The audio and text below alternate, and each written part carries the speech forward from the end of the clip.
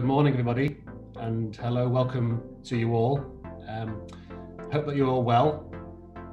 Welcome to, and thank you for joining our webinar on Cash is King, managing cash flow, changes to VAT and resolving disputes. My name is Paul Gibbons, and I'm the founding director and chief executive of Decipher Consulting. And I was reading an article published on the 11th of February 2021 by Begbie's Trainer, who are an insolvency practitioner. And they stated that they had found that there had been an 11% rise in construction companies who may now face significant financial distress due to the pandemic and ongoing VAT matters. So we think that this webinar today is quite apt, and hopefully you'll take some information away which will assist with your ongoing positive cash positions. The webinar today will consist of a presentation from two speakers. Dominic Mondino will provide a brief presentation on contract administration, and Kevin Hall will provide a brief presentation on the new VAT rules. We will then have a panel discussion on managing payment disputes, and this will be moderated by Carlo Taczalski, and we'll be looking at adjudication and the smash and grab. What does it all mean, and what does the future hold? Some practical tips for preparing for adjudication and avoiding disputes and unnecessary costs. And at the end of the session, we would welcome any questions that you may well have. So please put them in the Q&A or the chat, and we'll try and facilitate those if we have time. So moving on, I'm pleased to be joined today with Dominic Mondino. Dominic started his career as a trainee quantity surveyor in 2000, and he progressed through the ranks before reaching commercial manager. Dominic has overseen the commercial aspects of many high-profile projects over his 20-year career in the construction industry, working with main contractors and clients. Dominic joined Decipher in 2020 as one of our senior consultants and supports our clients in understanding quantum issues and resolving disputes. Most of you hopefully will know Bill Bordill. He's also on today's webinar on the panel session, and he is one of the three directors here at Decipher. He's an experienced quantum expert and dispute resolver. He's a discipline lead for quantity surveying within Decipher Consulting, and he combines his role as an APC assessor for the RICS, and Bill maintains a direct and active involvement with current issues and live projects, and is also an RICS adjudicator, as well as a quantum expert and a fellow of the Chartered Institute of Arbitrators. I've mentioned Carlo Taczalski. He's a barrister at Crown Office Chambers, specialising in commercial, construction, insurance, and professional negligence matters. Carlo is recognised as being very good on his feet, and is praised for his meticulous and forceful cross-examination and preparation. He has been described as incredibly forensic in his approach to work, and exceptionally bright, hardworking, and responsive, together with a charming personality. I'm also pleased to be joined with Philip Harris. Philip is a partner at Wright Hassall. He is a solicitor advocate and practices as a commercial arbitrator, mediator, and adjudicator. And his knowledge of construction law has been described as second to none. He has over 30 years experience as 30 years of experience as a construction lawyer. And his work has seen him supporting clients on projects in all areas of construction and civil engineering throughout the UK. And finally, but by no means least, we are also joined with Kevin Hall. He is also a partner at Wright Hassall, and Kevin advises on a wide variety of clients on the VAT issues in particular, including property deals and construction works. Kevin also writes and lectures on VAT and has contributed to HMRC's VAT manuals, specifically in relation to financial advisors. So as you can see, we've got an esteemed panel on the panelists today on the panel session. So hopefully there'll be some good conversation to be had. So without further ado, I will now hand over to Dominic for his first presentation. Thank you, Dominic.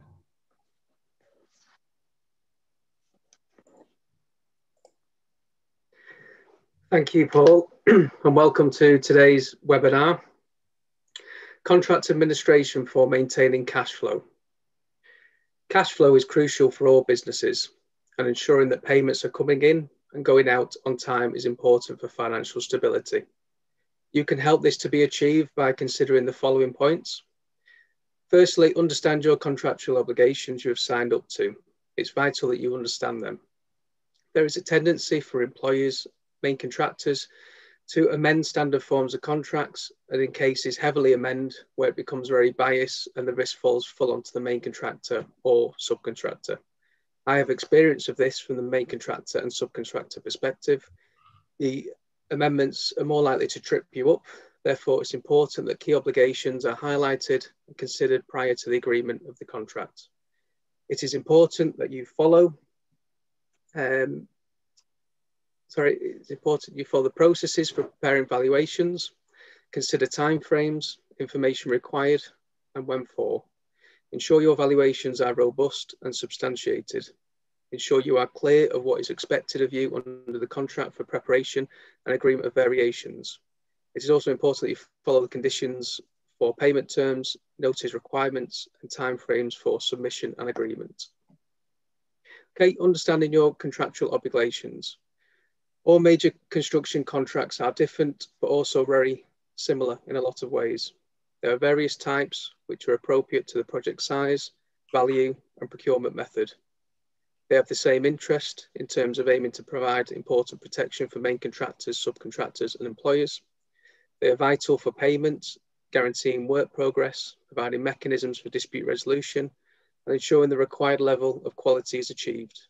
It is fundamental for you to understand the type of contract you are signing up to and the contents, the supporting appendices, the extent of the standard forms of amendments, which are very common. And obviously, as part of my review now, I'm going to touch on two familiar contracts, one being the JCT Design and Build 2006 and the NEC 4 Design and Build 2016. What do they both have in common, sorry? Well, they're both standard forms of contract. They both include key personnel for administering the contract, either a project manager if you're looking at the NEC or employee's agent if you're looking at the JCT. They both provide for an employer to state a starting date, a completion date, access dates, and any sectional dates as required. They provide a price to be payable in the form of bill of quantities or activity schedule. Both have variation mechanisms. Variation or changes are more familiar under the JCT or compensation events under the NEC. They both provide options for employer design or contractor-like design responsibility. They both include a mechanism for making the contractor responsible by quality and workmanship in accordance with the contract. Both provide processes for accepting any contractor's defects, and both include valuation mechanisms for payment. They're both very versatile and have various options within to suit the size, complexity, type of work which you may be experiencing. They both allow for damages to be included for late completion by the contractor. Okay, next slide looks at managing change, variations and notices. Obviously, all standard forms of contract have mechanisms for introducing variations and providing timelines for issuing notices. It's obviously important you review your contractual obligations to understand the process. This slide here touches on the JCT Design and Build 2016 main contract for payment processes and timeframes. As you will see, the interim valuation date is the last day, normally the last day of each month. Payment becomes due at 7 days. Payment notice, 5 days after the due date. Final date for payment, 14 days after the due date. Option for a pay less notice, 5 days before the final date of payment. In most cases, this appears at the end of each calendar month, but I have been responsible for a project where the interim was actually a mid-month scenario, which made myself and my team in a difficult position in terms of setting up the supply chain in the same manner. Not something I would probably recommend. Obviously beware, because this is one key area where employers and also obviously main contractors look to heavily amend and make the periods more favourable to the paying party position. Similar for the NEC 4 Design and Build 2016, again, there's a payment process and time frame. I would say the NEC is a more collaborative approach, not as defined as the JCT. Clause 50.1, the project manager assesses the amount due at each agreed assessment date. Clause 50.2, the main contractor submits an application to the project manager before each assessment date. There's no time frame, but obviously consider giving the project manager sufficient time to consider the application. Clause 50.4, if no application is submitted, the amount due will be assessed by the project manager. The project manager will confirm if there is a payment or not. And obviously with reference to timing of assessment dates, end of each assessment date interval until the end of the defects certificate or termination certificate. Obviously, again, just beware and be mindful that this is one area which does like to be amended by employers. Okay, managing change. So obviously it's important that variations are advised of as soon as they become apparent. I would always recommend in the form of a written notice, whether this is some form of email or letter. Obviously, check your relevant events you've agreed to within your contracts for extension of times and for entitlement for money. Verbal variations must always be followed up in writing. Obviously, provide detailed particulars in good time and in accordance with the requirements and the time frame in your contract. Do not let variations remain unagreed for long periods of time, which is obviously very common, as I've experienced as well. Do not leave estimates or provisional figures in your valuation, again, for long periods of time, which again is very common for contractors and subcontractors. The longer you leave that, the more unlikely it's going to be agreed. Just to recap on some key clauses within the JCT Design and Build 2016 main contract. Clause 3.5 covers changes issued by the employer. Clause 3.6 allows 7 days for the main contractor to confirm compliance. Clause 3.7, verbal instructions must be confirmed in writing within 7 days. And clause 3.9 deals with instructions requiring formal change agreement. Clause 5.2 deals with the valuation of changes and the rules relating to other forms of changes. Okay, similar slide for the NEC for Design and Build 2016. Again, the NEC is a bit more of a collaborative approach and not as formalised or defined as the JCT. Clause 6 deals with variations known as compensation events, as I've mentioned previously. Clause 60.1 deals with compensation events from the project manager. Clause 61.2 deals with requests for main contractor to issue a quotation. Clause 61.3 deals with compensation events from the main contractor. The main contractor must notify of an event within 8 weeks of becoming aware. This must include providing the further particulars, including cost, obviously something to be very mindful of. And the response period within this period is subject to obviously mutual agreement by both parties. Okay, just to summarise my slides. So obviously I've just put together some practical tips, if you like, which hopefully may help you assist with your cash flow position. Just so you're mindful, there is obviously a default position, which is the Housing Grants Construction and Regeneration Act. And this obviously is all surrounding your payments and timeframes, etc. Something just to be mindful of if there's not something in your current contract for this. Variations, I would always advise to try and agree them promptly. As I've said previously, the longer you leave it, the harder it is for them to be agreed. Vesting, something that's always there, which is not always used. It's a vesting agreement, which can be agreed between parties for any materials off-site. It allows you to claim that element of money within your interim valuation, although the materials are elsewhere and not on the project, just to be mindful. Timing of deliveries, it'd be good to liaise with your project teams just to ensure that certain deliveries are being delivered within that month end, which obviously allows you to include that as materials on site within your valuations. Include everything, obviously your project team wish to include evaluation. So again, this is another conversation with your project teams. Keep everything open with them in terms of what's coming and when. If there's a certain delivery due to come a day after your evaluation, which is still within the month end, then even an order confirmation document may be sufficient to allow you to claim that element of money.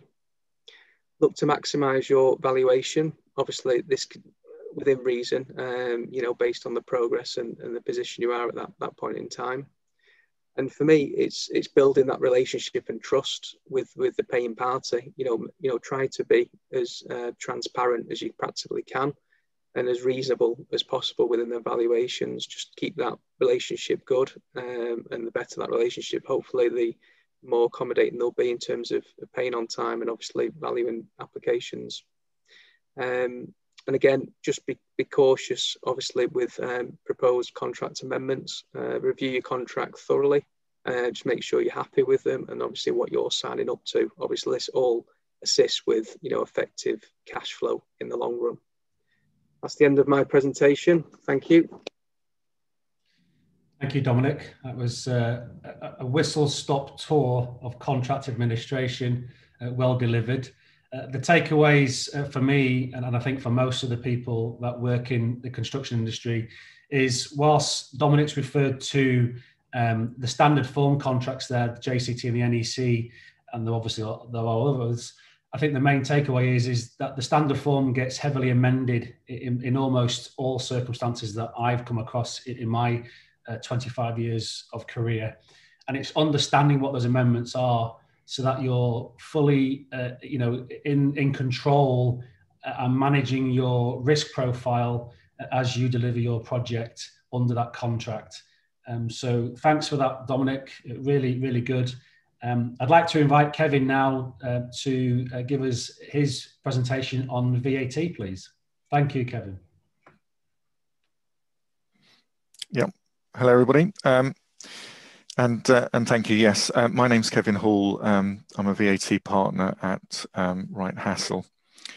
I'm going to talk to you today about the new VAT rules in the construction industry, commonly known as the domestic reverse charge.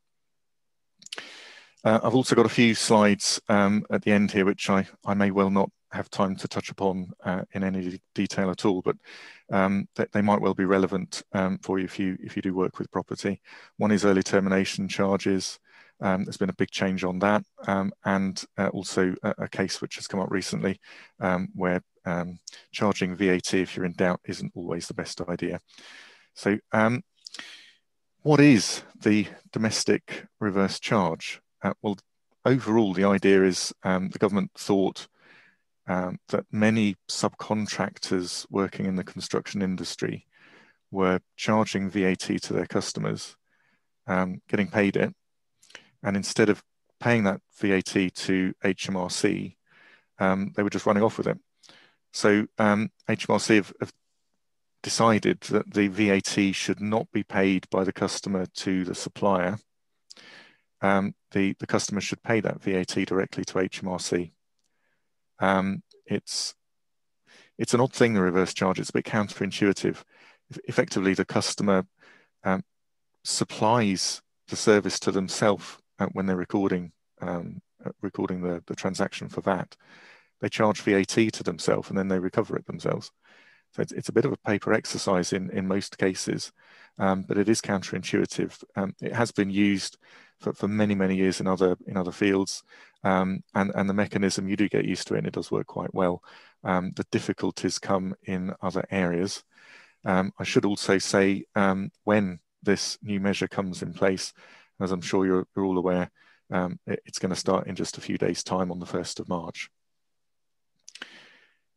So when do you use the reverse charge? Well, the reverse charge is only going to happen between suppliers and customers who supply on the original supplier service. So if somebody's plumbing in to a building and they do that for a main contractor is supplying the building works as a whole, they're actually going to incorporate the plumbing and use that in making their own supplies to their customer.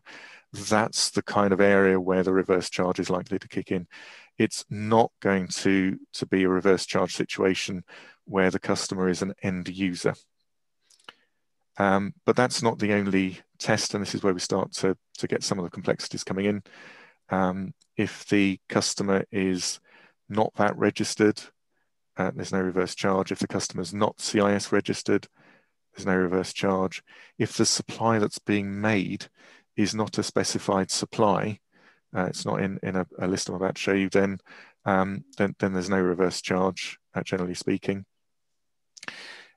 this does raise the question of doubt. Are we going to know all these things, or do we suspect that these things are the case, but we don't have evidence for it sufficiently to know? And HMRC have made an extraordinary statement. I've never seen this before, that if as a supplier you're in doubt, don't charge VAT, apply the domestic reverse charge.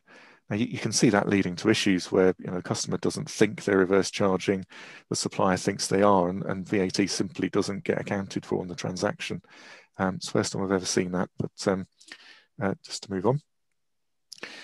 The list of specified supplies I've given you there on the slide, that's taken directly from the legislation. It's drawn really quite widely. We all know about construction service being, taking some bricks and building a wall out of them. But it does include painting, decorating, repairs, stuff that you might not think of immediately as construction, or sort of be doubtful about where the boundary line is there. What isn't reverse charged? Well, there are also in the legislation some accepted supplies. Now certain installations are specified, but many installations are not. Professional services, advice, architects, so on, labour, equipment, all of these things are accepted supplies. They will not fall under the reverse charge. That is, unless, of course, they do fall under the reverse charge, and that can happen in a number of ways.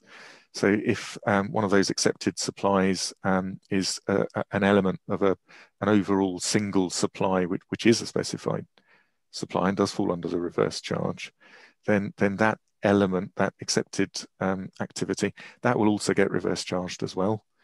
There's also the possibility for supplier and customer to agree a wider application across the site for reverse charge supplies and accepted supplies all to be reverse charged. So there's an element of confusion arising there as well. We've already mentioned that customers need to be CIS registered. If the customer is an end user, you're not going to apply the reverse charge. There's also end users who aren't end users, where the reverse charge won't apply. So if you take, for example, connected parties, and that includes parties who are third parties to each other, but have an interest in a common piece of land, such as a landlord and a tenant, then the landlord, although not strictly speaking the end user, the tenant is, when the landlord recharges to them, the landlord also holds themselves out as an end user to the supplier. I should mention as well that only supplies with positive rates of VAT are going to be reverse charged. There's obviously a lot of construction work that's zero rated for building new homes, or supplying for relevant charitable purpose or relevant residential purpose. These zero rated supplies will not be reverse charged. So cash flow, the big question. If you're a supplier, you're no longer going to be receiving the payment of VAT on your reverse charge sales. So what can you do? Well, you can go and get finance to see you over where you would have used that money for other things. But you can look at scenarios where are you now making pretty much only reverse charge sales, and therefore there is no VAT liability to record on your VAT return. You'll have VAT on costs, and maybe they outweigh the VAT liability you have. And if you're in that repayment position, why are you submitting VAT returns every 3 months? Why not consider going onto a monthly VAT return and getting that VAT back from HMRC more quickly? That will certainly help cash flow. What if you're on a flat rate scheme and you're accounting for VAT because it's simple at a fixed rate? You might even be making a profit from using that fixed rate, and that might give you a lower liability than if you charge VAT at the standard rate. Well, great until you look at all the reverse charge supplies you're making and there's no VAT anymore on that, and you're still accounting for VAT at this flat rate.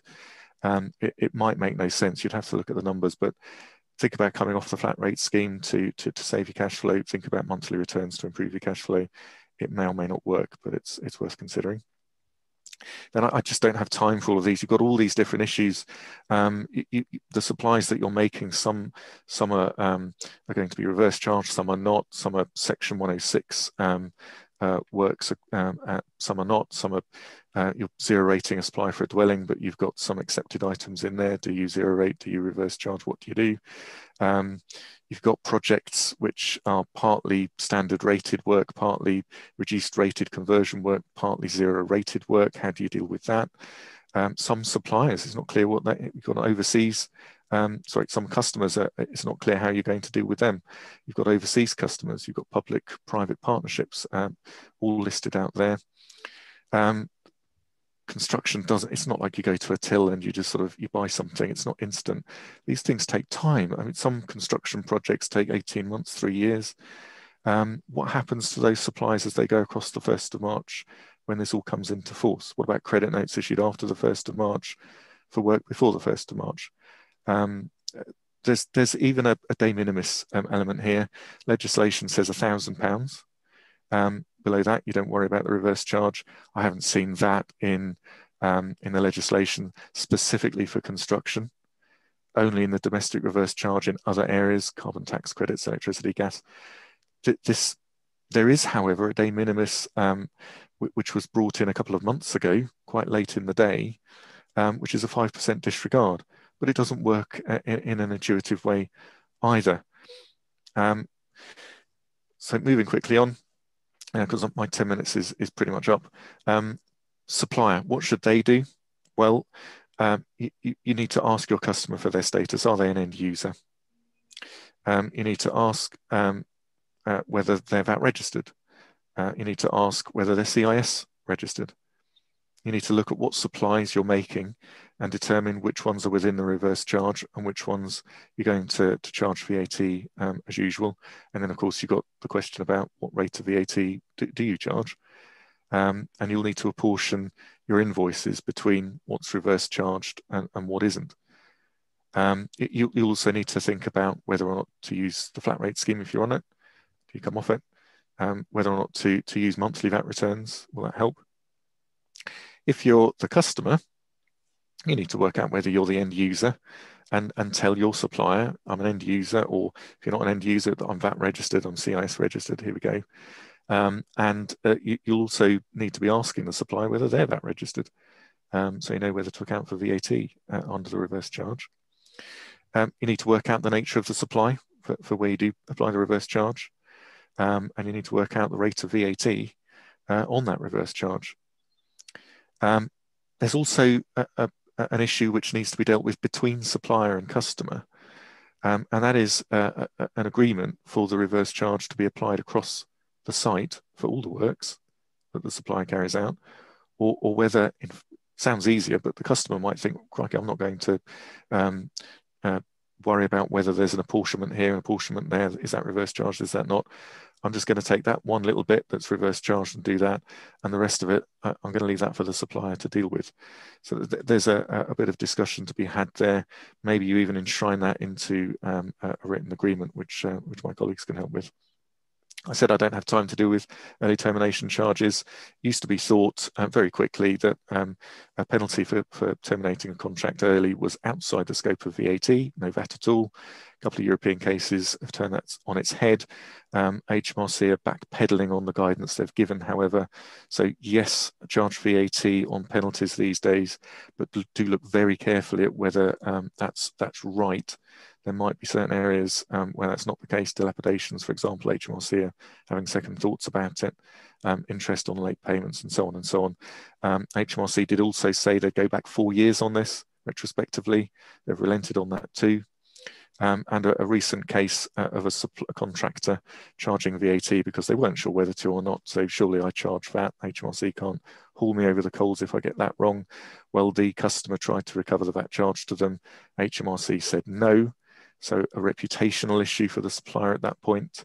The supplier then had the pain of going to HMRC to get back from them the VAT that they'd accounted for on their VAT return. That's painful, it's slow. And in the middle of it all, the supplier went bankrupt as well, leaving the customer trying to get the VAT back directly from HMRC, which failed. A bit of a nightmare. It is always worth getting VAT at the outset to get the VAT rate right. So that's me. obviously you can't rely on anything I've said today. It's a bit of a joke, but in all seriousness, I don't know I do know what I'm talking about on the VAT side, but I don't know the particular facts of your cases or your clients' cases. By all means, contact me and we'll work something out on that. Thank you very much for listening. Thank you, Kevin. And well done for squeezing all that detail into such a short space of time and giving us some takeaways. I think what I've taken away is it's an incredibly confusing scenario that's about to be embarked upon us, and I think you and others in your field are going to be very busy for the foreseeable future trying to sort out the reverse charge issues. So thank you once again. So moving on to the panel discussion, I'd like to now hand over to Carlo, who, as I said, is going to moderate the panel discussion of Bill, Kevin, and Philip. So over to you, please, Carlo. Thank you. Thank you very much, Paul. And to start with, don't believe half of what Paul said about me at the start. Grossly exaggerated. But anyway. So I think the first thing to say is that there is a group chat function in Zoom. I'm sure everyone is well aware of that, having been using this for a year now.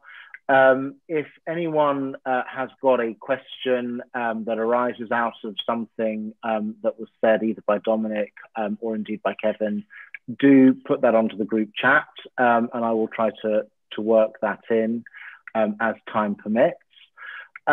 As a starter, I think we go back to Kevin, and I mean, it goes without saying that most of that detail left a lot of us behind, left me behind certainly. I mean, such is the complexity of these new rules that a lot of people are trying to campaign to halt the process and to stop the changes being brought in. Is there any chance at all of that happening, and what might the implications be if it does? There are only a few days to go. I very much doubt that that there will be changes, but we have seen with this government before that a day or so before a deadline, they are willing to change things and reverse. If they do put in another deferral on this, and I can see why they would. I mean, we're in the middle of a pandemic still, and we're suffering the after effects of Brexit, which has created all sorts of VAT issues. The government may well defer again on those grounds, and if they did, then it's business as usual until the rules come into force at the deferred time. But I have not seen any whispers of that happening. And I would say that HMRC started on this about 5 years ago, and the if in doubt don't charge VAT statement indicates to me that this is a really big problem that the government is seeing. They're seeing a lot of VAT disappearing, where they're prepared to say don't charge VAT if you're in doubt, and they're prepared to let that VAT go at risk. And having deferred it twice already, why would they defer again? The construction industry is in many ways separate from the Brexit issues. So I've got a feeling they may well continue pushing ahead with this on the 1st of March. Fair enough. Well, I mean, again, going back to the complexities, I mean, the downsides seem pretty clear in terms of the possibilities of getting it wrong and the implications for cash flow. Are there any particular positives that you would draw to everyone's attention? The reverse charge, it has been used in many other fields, and it actually does work really rather well. And in many ways, it makes it simpler. If you're a subcontractor, you've currently got the headache of should I be charging VAT? If I charge VAT, should I be charging VAT at the standard rate, the reduced rate, zero rate? And in many cases, you're working on a building which has offices or a shop at the bottom, so that's commercial, that's one rate. You've got flats or apartments above, so that's a different rate. If you're working on the roof, is it all these questions to work out when you're trying to work out the VAT rate? And you're an electrician trying to get by, and you've been delivered this sort of legal headache. You won't have to do that when the reverse charge kicks in. So that's a positive. I mean, there are clearly sort of downsides in that you've now still got those questions in some areas and not in others, where you will be reverse charging, but you'll also be standard rating. And it very much depends on the individual subcontractor as to whether this is going to benefit them, or whether this is going to be something that's actually really tricky. And I do worry there's going to be a sizable contingent of people that this is going to be more complicated for, not less. So just picking up on that point, there's a question that's come in from one of our attendees from SBP Limited about VAT registered clients contracted to energy suppliers wiring in boilers, etc. I mean, the premise here is that they're currently on the flat rate, but are presumably concerned that they may not be charging the VAT as you outlined. Is this a particular scenario where you think that coming off the flat rate scheme, if they're on it, would be a good idea? It illustrates the complexities of thought on this. The simple answer is if this is all going to be reverse charged work, then come off the flat rate scheme. If this is not all going to be reverse charged work, then the flat rate scheme. If it's working for you, then stick with it. If it's going to result in half and half, some reverse charge, some not, you've got some number crunching to do. And the reason it's so complex is because the answer to those questions isn't going to be simple. HMRC have issued some guidance in these sorts of areas, and there is a real risk that this is not a reverse charge situation. For example, is the customer, although they look like an institution that is supplying on the wiring of the boiler, the construction work, are they in fact an end user under these complex end user rules? And I have seen situations where, yes, they are the end user. You also have contracts where, in fact, the supply is for wiring in the boiler of the end user direct. Centrica will end up as the payer, but the contract isn't with Centrica. They're just on the books of Centrica and get called out. There's all sorts of questions that need to be gone into before you can determine which slot you fall into. That's very helpful. Thank you, Kevin. So moving to a different aspect of cash flow, and we're going to Bill Bordill first on this one. So, I mean, obviously, Bill, there's been a lot of different attempts to try and fix cash flow in the construction industry, going back to the Latham and Egan report, through to adjudication partnering and the prompt payment code. We still have a problem, though. Cash flow is still a massive issue throughout the industry. What do you see as actually potentially making a positive impact on this in the industry, and what can people do? Okay, well, that is a good question, Carlo. Thank you. I guess the question is, what will make a difference? You can see by the colour of my hair, I've had a very long career in construction, and I have seen a difference. Believe me, 30 years ago, it was a hell of a lot worse than it is now. However, it's not as good as it could get. The prompt payment code came in 2008, I think it was. However, to sign up to the prompt payment code, a contractor only has to promise to make payments within 60 days. I'm not sure that I would class that as prompt. It might be better than what people have been used to, but I don't think it's where we need to be. I think we need to go much further than that. But until there's legislation on that, I think it's down to behaviours. And I think one thing that contractors can do is change their arrangement or agreement with their paying party from a transactional arrangement to a relational arrangement, whereby they have a greater value. So it needs to be well understood that main contractors can't deliver their work without subcontractors. But if all those subcontractors are employed on a transactional basis, the payment mechanisms aren't going to improve. The subcontractors need to develop relational arrangements with the main contractors, whereby they're in a position that late payment would cause them a real problem, cause them a problem on other projects. And that's something that we see more and more, particularly since the prompt payment code. So I think that's a positive change that's come about. what can go beyond that?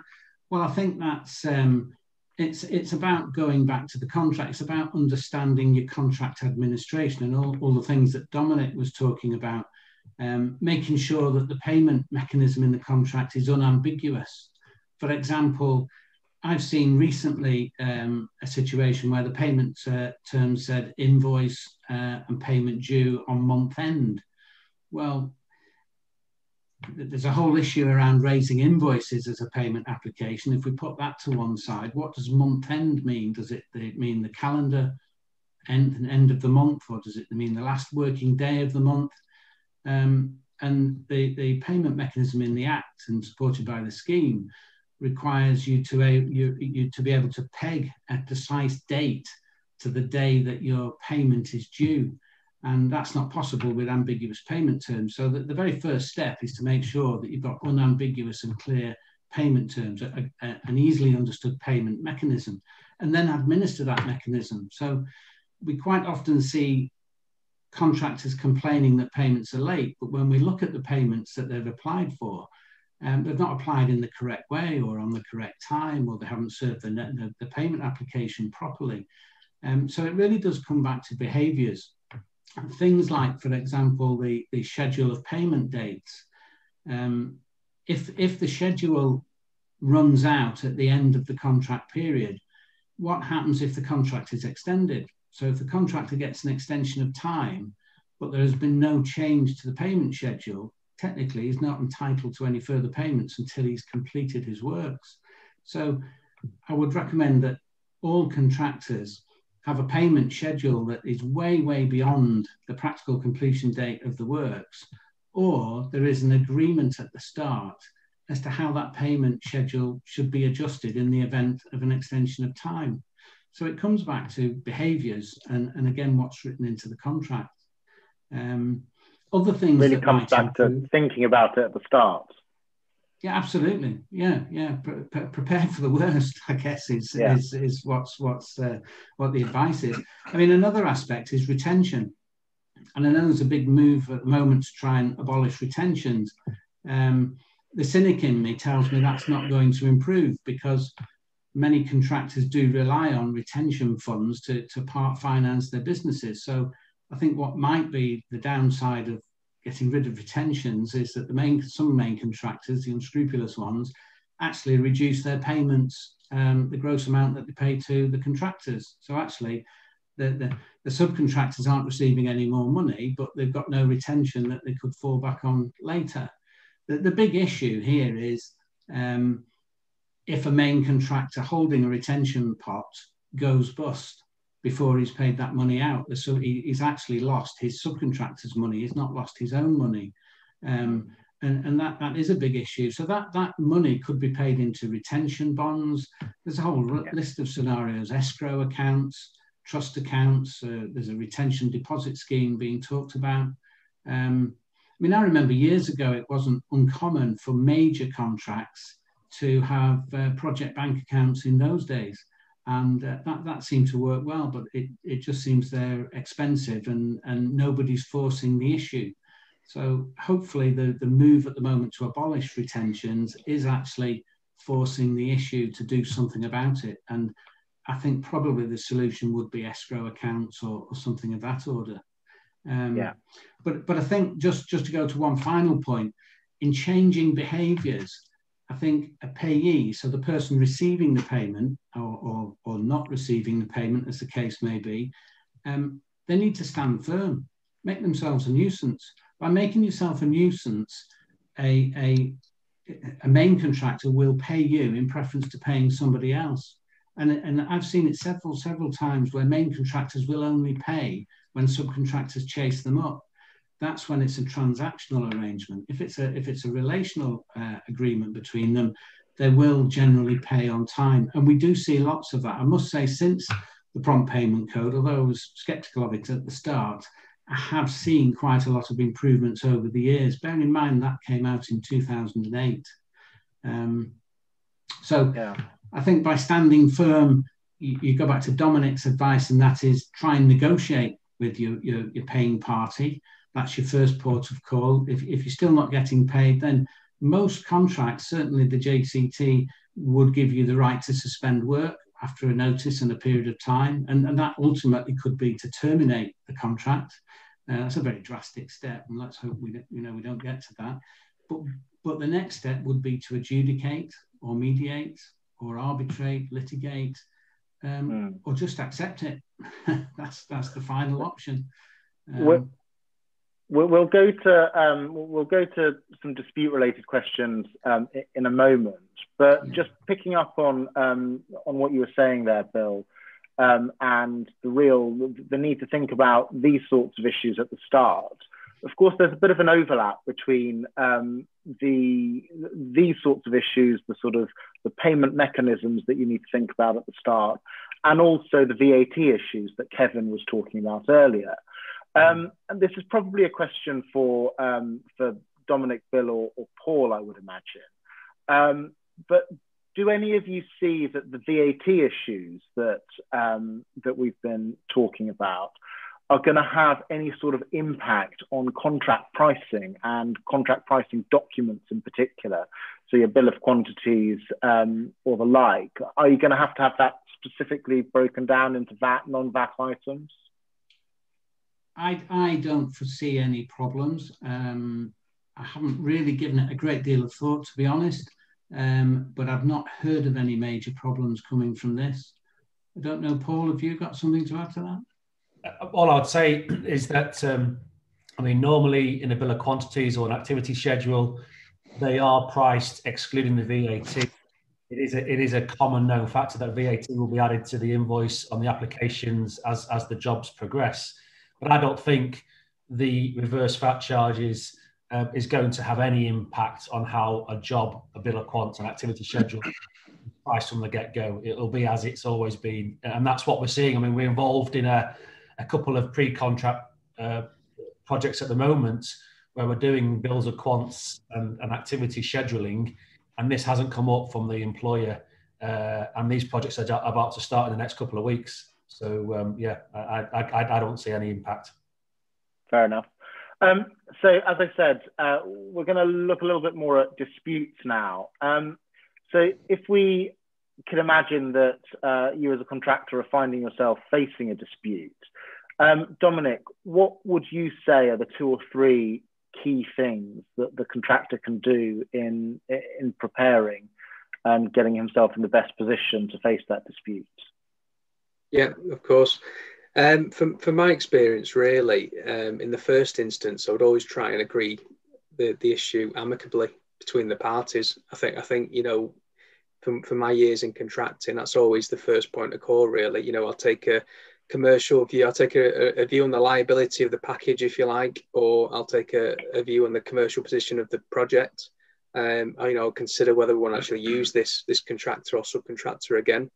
Did they do a good job? And I'll take all that into consideration before, I go down the sort of dispute route, if you like. But, if that fails, and it is definitely going to be a dispute, I think the first sort of tip I would say is obviously make sure you're fully correct in your argument. Make sure that your assessment is very clear. You've looked at all the detail and you're, not unbiased, if you like, but you're in a position where you think you are right.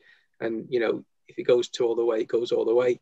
Number 2, I would say records, and that's fundamental for me. I just make sure that, if you do get to a dispute situation, for example, if I pick one up now, a claim, if you like, I need to make sure that, there's adequate records in terms of, it could be anything from allocation sheets, it could be detailed cost invoices, it could be, anything that substantiates and demonstrates your position. So I just can't say, that's to me, that's a key area to make sure those records are there and it's sufficient. The third thing is obviously, as I mentioned before, you can go into a bit of a biased scenario where you work for a main contractor, you think you're right and you're adamant you're right. I'd also take a view from an impartial person, whether it's someone like Decipher or someone similar, where they can take an overall view and actually advise you whether you are right and if there is a compromise and you have looked at this and looked at that. I would always seek that advice, and that'll be my three tips, really, Carlo. Yeah, fair enough. No, that makes a lot of sense, and it also accords with my own experience. There's no substitute to getting advice and getting advice early. And secondly, my own experience of giving that sort of advice is almost always to go back to the contemporaneous records. So you've got your invoices, you've got your payment applications, but you've also got your minutes of site meetings and all the rest.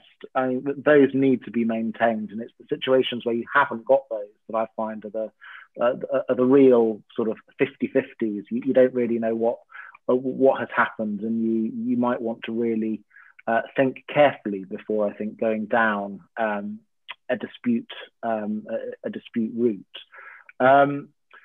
So if a dispute is inevitable, and I think this is probably a question for Bill, what would you say are a few practical tips if that dispute is going to take the form of an adjudication? Well, the first step is to go back to the contract and comply with the contract implicitly. So whatever the contract says in terms of adjudication or whatever form of dispute resolution there is available, you need to go back to that. And also the payment mechanism, and look back at how applications have been submitted. And more importantly, perhaps the records, because it's the records that provide the evidence. So it's a case of setting your stall out and making sure that you've got a solid case that you can rely upon. So for instance, when you make payment applications, make sure that materials on site are supported by perhaps delivery notes or invoices or photographs to evidence that they're on site. What you're looking to do is not convince the people who are involved in the project, but if you are going to adjudication, you're looking to convince somebody who's got no knowledge of the project, who never visited site, so that the records must demonstrate clearly that what you included in your payment application is an accurate representation of work completed or materials on site or off site, however the situation might be. So in summary there, the tips are: go back to the contract, make sure you've complied with it, and make sure that your payment applications are submitted properly. So that's served on time in the correct way, served really or prepared really as a formal claim. That's because ultimately you may need to rely upon it in an adjudication. And I'd possibly also add one more to that, which is it comes back to my point earlier about getting early advice. Adjudication in particular, as most people I think on this session will know, has an incredibly truncated time period. The last thing you want to be doing is scrabbling around trying to get expert evidence or trying to get your ducks in a row halfway through the process. So make sure you have your ducks in a row before you start. I mean, I've seen so many cases where people haven't done that and have paid for it. So moving on from there, let's imagine that you've got your adjudication award. It was a smash and grab adjudication. What happens once you've got that award, Philip? And also for those that don't perhaps know, what is a smash and grab adjudication, and what's the future of those sorts of adjudications? A lot to unpack there. Okay, well, let's keep this very simple. So normally when we're talking about smash and grab adjudication, we're talking about a situation where the payer has failed to serve a notice, one of the notices that he's required to serve under the contract. Perhaps he's failed to serve a pay less notice, or he was supposed to certify and there is no certificate. So in that situation, the amount applied for by the payee, let's call them the contractor, that amount has become the notified sum. And because of the machinery of the Act and or the scheme, the notified sum has become due and payable. So in the absence of a pay less notice, he says, right, I'm going to adjudicate, and basically there is no defence to this because the proper notices haven't been served, and so my application became the notified sum. And the courts will say, yes, that's right. So if it goes to adjudication, the adjudicator says, I'm constrained here, I'm straitjacketed, I award the notified sum because there wasn't a pay less notice. And then on enforcement, it goes to the court, and the court sort of rubber stamps it and says, well, yep, that was a notified sum, no pay less notice, here's your money. So where it gets interesting is what is the status of that notified sum and that decision.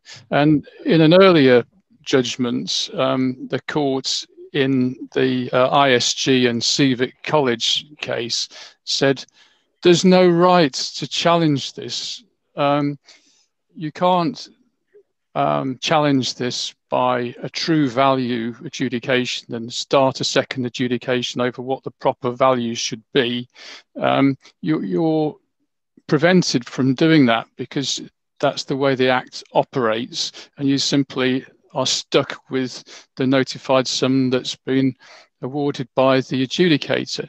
But things moved on, and in the case of S&T and Grove in 2018, the Court of Appeal said, no, that's not right.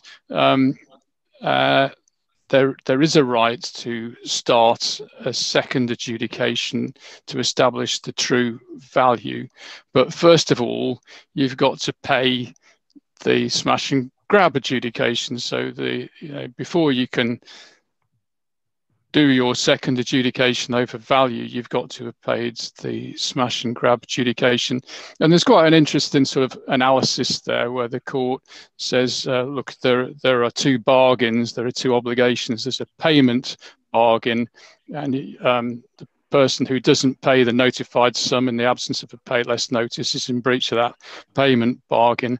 But there's also a valuation bargain, which gives the payer the right to say, hey, I know I didn't put in a pay less notice, but your application was actually in the wrong value, so I'm going to kick off my second challenging true value application and prove that actually I owed you nothing, or whatever the case may be.